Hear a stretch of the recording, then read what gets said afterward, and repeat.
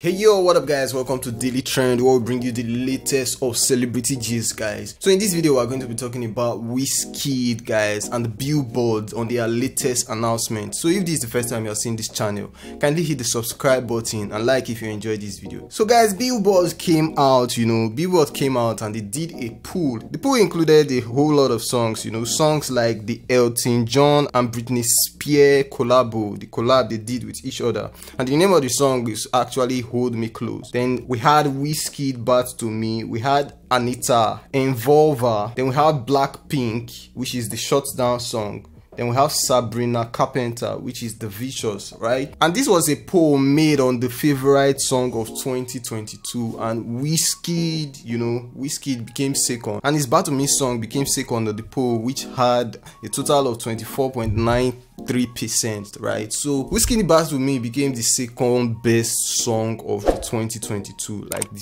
second fans favorite song of the 2022. This is worldwide. This is not in Africa, or this is not just Afrobeat. This is actually worldwide. Got me thinking that this Bad to Me song, a lot of people have actually said stuff like the song is not a good enough song and stuff like that, but the song right now is doing numbers and it's making coverage around the world. Anyway, just tell me what you think about it on the comment section, and thanks guys for watching. Peace.